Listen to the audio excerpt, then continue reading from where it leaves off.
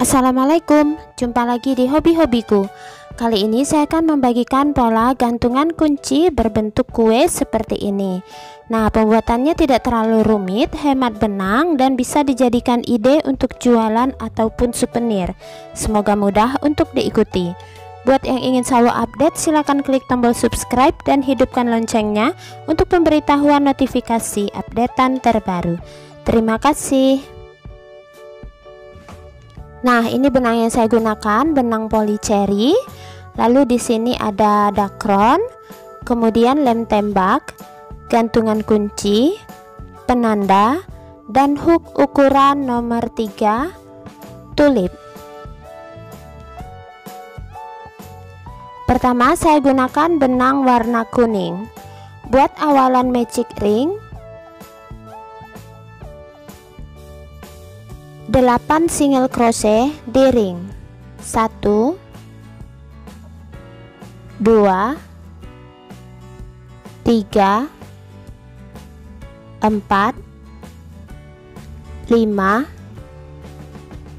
6, 7, 8.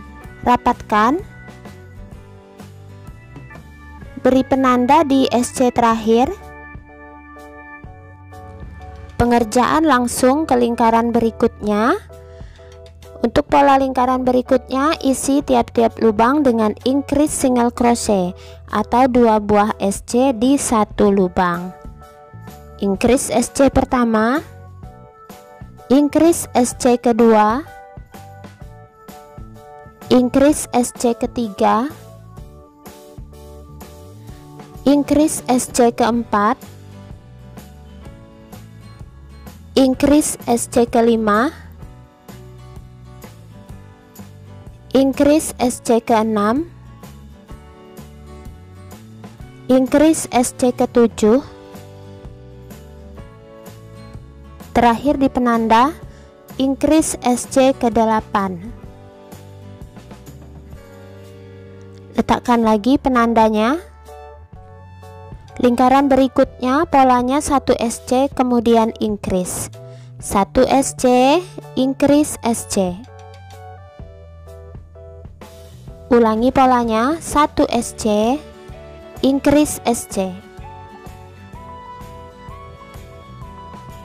Ulangi polanya hingga ke penanda.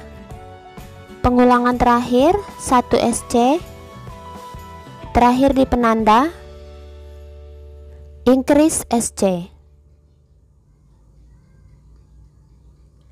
Letakkan lagi penandanya. Lingkaran berikutnya isi tiap-tiap lubang dengan 1 SC.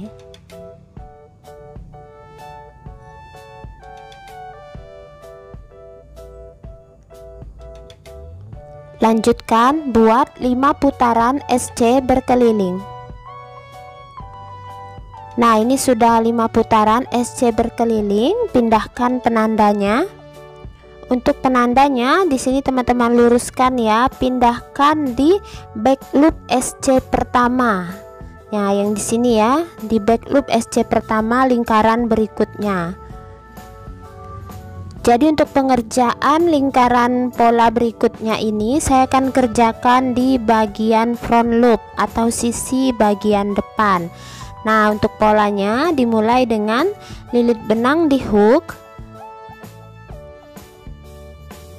kemudian skip 2, 1, 2, di front loop berikutnya isi dengan 6 buah double crochet. Jadi front loop ya, 6 buah double crochet di front loop berikutnya. 1,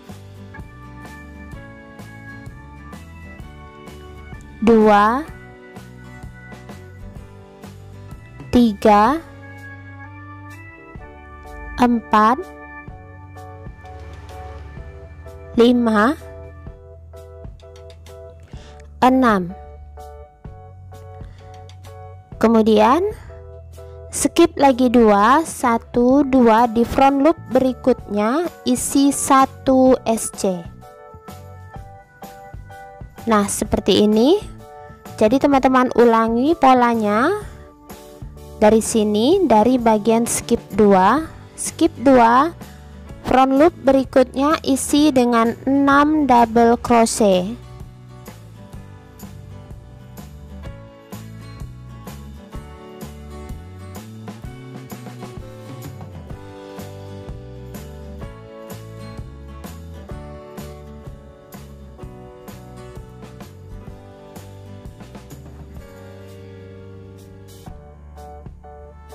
Skip 2, front loop berikutnya isi dengan 1 SC. Kembali ulangi pola, skip 2, front loop berikutnya isi 6 DC.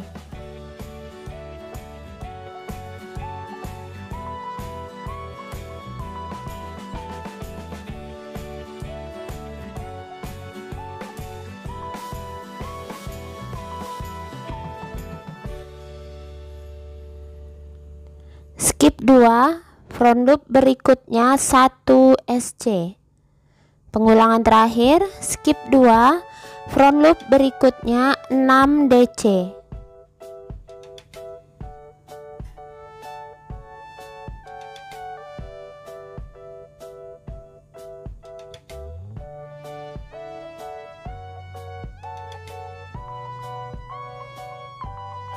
Skip 2, front loop berikutnya slip stitch.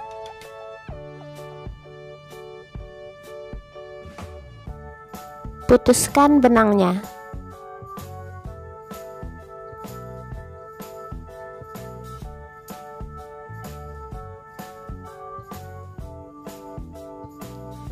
Nah, hasilnya jadi seperti ini. Nah, selanjutnya pengerjaannya kerjakan di bagian back loop, dimulai dari tempat yang tadi diberi penanda ya. Nah, di sini bagian back loopnya dikerjakan dan saya gunakan benang dengan warna berbeda, yaitu warna coklat. Pertama, buat awalan rantai. Kemudian sisipkan benangnya di bagian back loop yang diberi penanda tadi.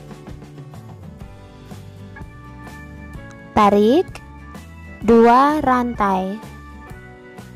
Nah, untuk pengerjaan berikutnya isi tiap-tiap back loop dengan 1 double crochet. Boleh dimulai dari tempat menyisipkan benang.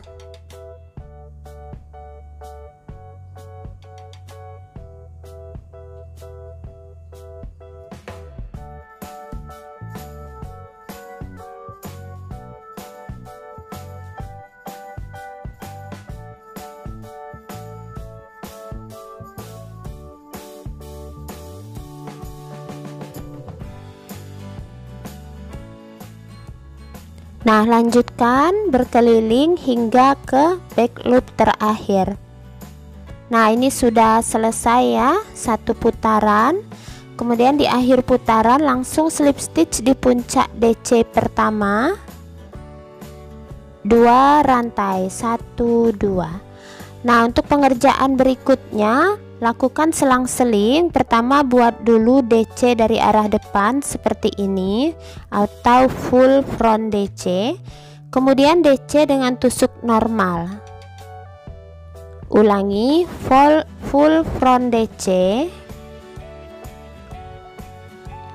kemudian DC dengan tusuk normal. Lanjut, ulangi lagi DC dari arah depan, kemudian DC dengan tusukan normal. Nah, ini teman-teman lanjutkan polanya hingga akhir putaran. Mendekati akhir putaran,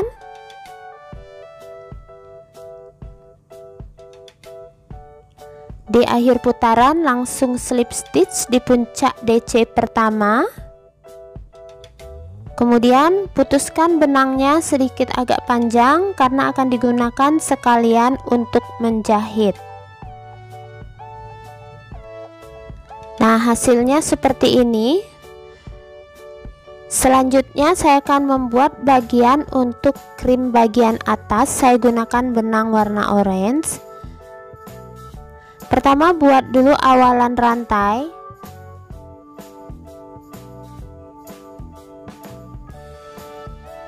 3 rantai, 1 2 3, Kemudian mulai pengerjaan di rantai yang paling pertama tadi.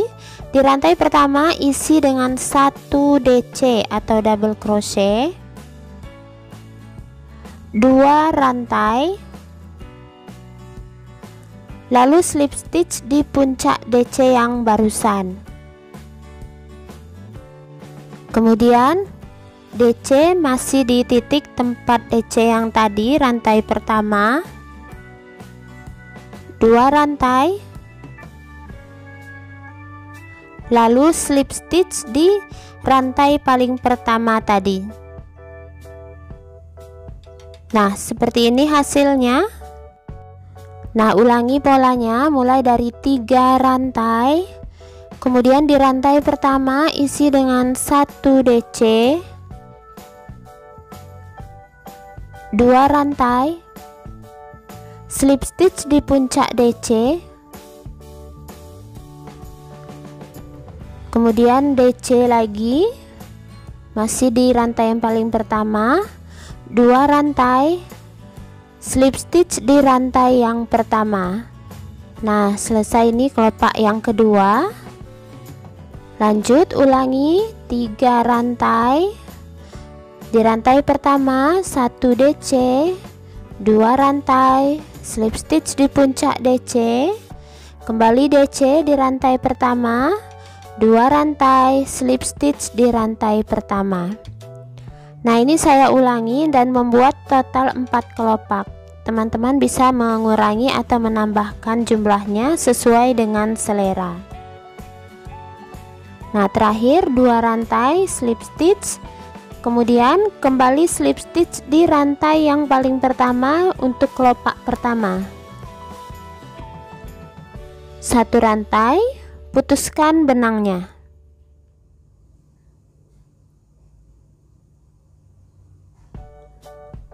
Nah, rapikan sisa benang.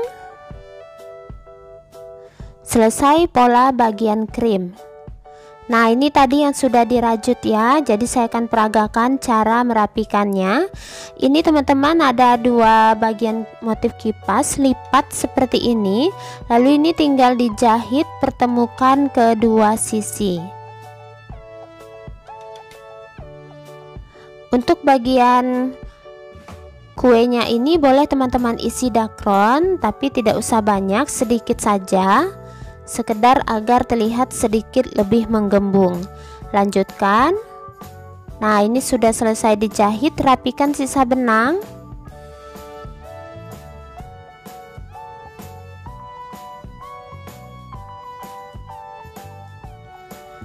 Nah, untuk pengerjaan berikutnya tinggal menempelkan bagian krimnya di bagian atas kuenya. Nah, seperti ini.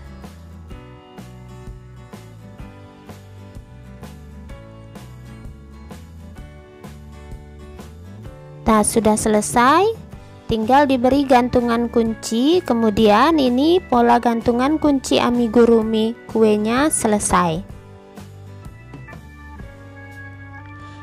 Nah, ini dia hasilnya. Jadi ini yang tadi saya rajut, saya sudah kaitkan gantungan kunci. Teman-teman bisa tambahkan manik-manik kecil bentuk bagian seperti mesis kue di bagian kuenya.